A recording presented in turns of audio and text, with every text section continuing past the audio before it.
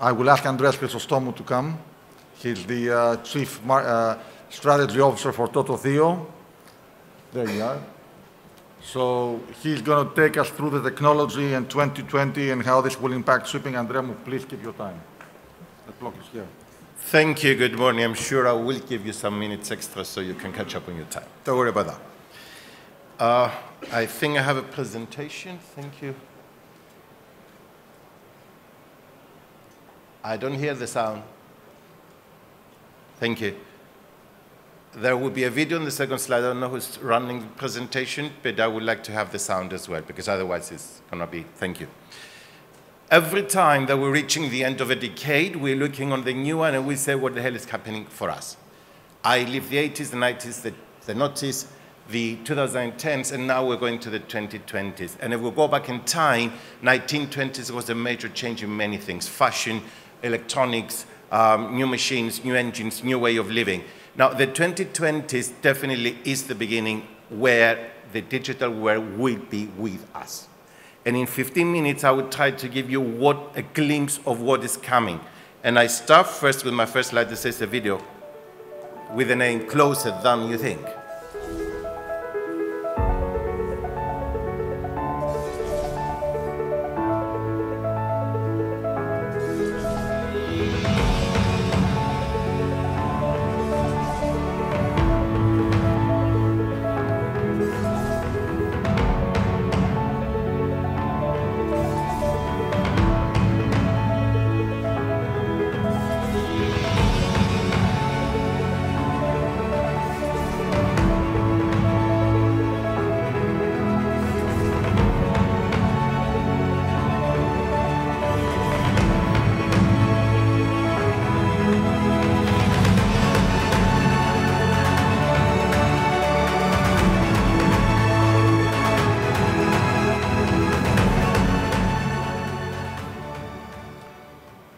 You don't want me to tell you that machines are actually becoming more smart, and they're actually becoming even more helpful to us. Every single one of you, I'm 100% sure you hold at least one smartphone. By having that smartphone, you perform mostly of your business. I end up using no computer and laptop the last 5 years. I'm doing everything from my Samsung or from my iPhone. Does that mean that they are better than me? No, they provide the technologies to me. So I start by saying computers are becoming smarter. Next on our list, we're going to see artificial intelligence. You like it or not, we all know about Google Assistants. We know about Alexa.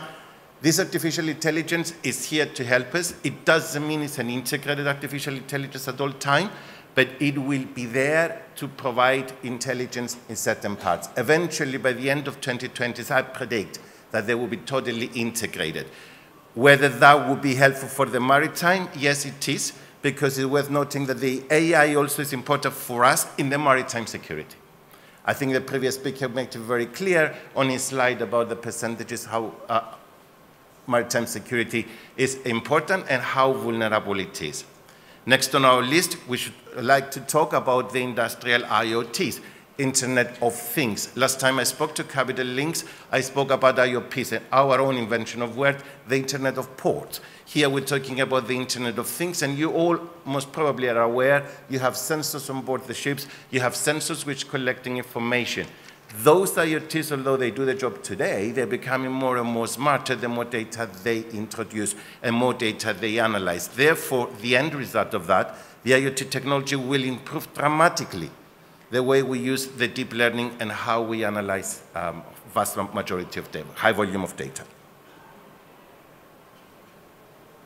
Autonomous surface vessels, please read the initial line on my slide. I call it a controversial subject, but a reality. When the autonomous Google car came into the market or came into being and it was tested in the streets, it was a controversy, but it does exist. Uber is using it.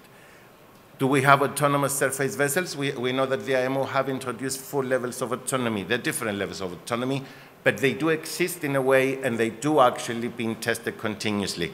Whether it's going to become reality or not, I am not sure yet. But I guarantee you that the A330 of Airbus is already autonomous aircraft, but it has pilots.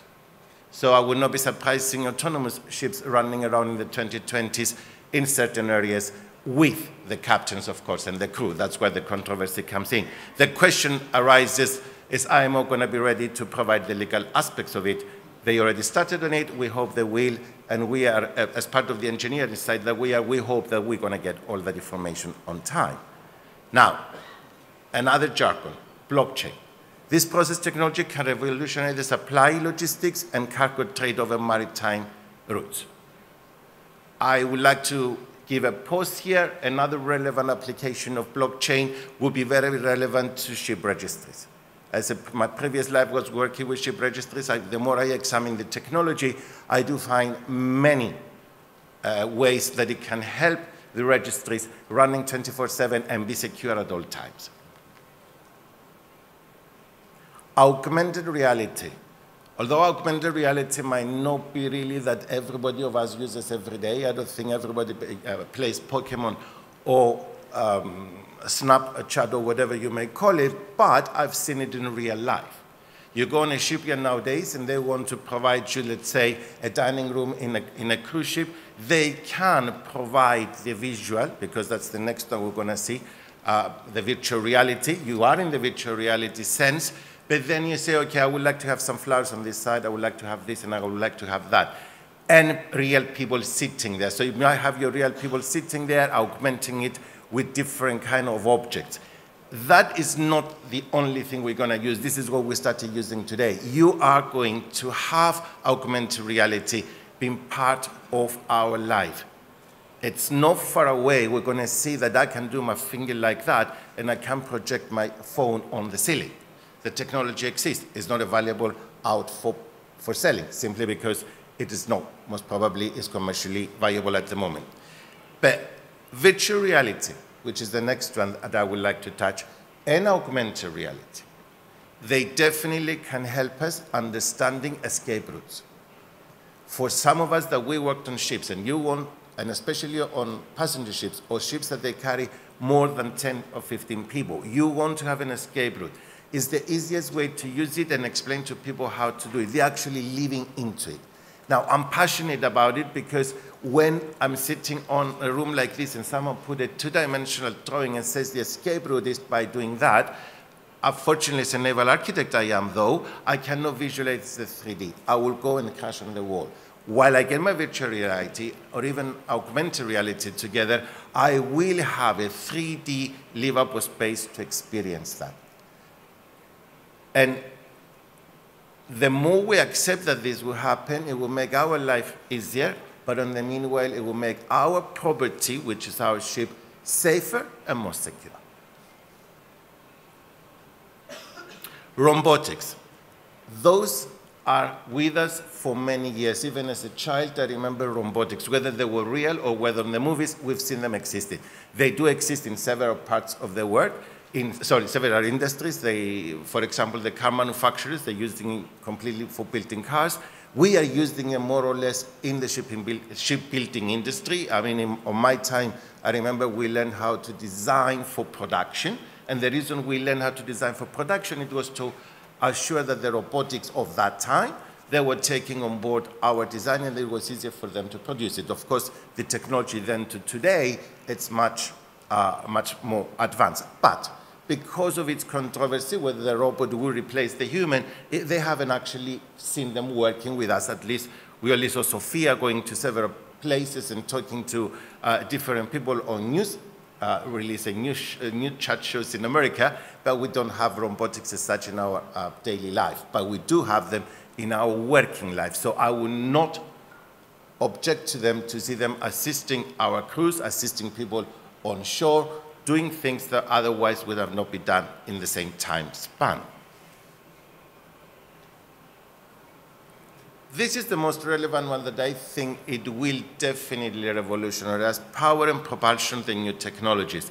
We strive to reduce carbon dioxide, to reduce the carbon footprint of the industry. On the meanwhile, let's get some money. What it means to reduce your carbon footprint. You squeeze as much as possible energy from every single fuel cell, right? So The better your power propulsion is, and the more integrated it is with your hull form, the more you gain out of your fuel and the less pollution you produce to the environment, if you may consider carbon dioxide a pollutant.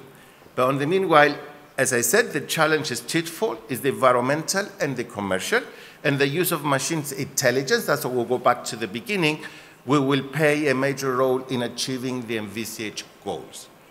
In one-to-one, one can say what I all have can all together brought us to one of the most important things, the power and the propulsion of the ship, being utilized artificial intelligence, utilize machine language, utilize all the equipment that we have to produce something more powerful and also less costly, with less cost. In conclusion, I tried in these 15 minutes to give you a presentation to capture the concept of the new technologies coming, which will be relevant to shipping, and most probably they will revolutionize shipping in the 2020s. I tried also to give you the notion of the closer than you think, and I think I believe that I have clearly demonstrated that. So if you have any questions and you want to know more about what you can do with these technologies, please contact us. Our name is Tototheo Maritime, and we're based in Cyprus. Thank you very much.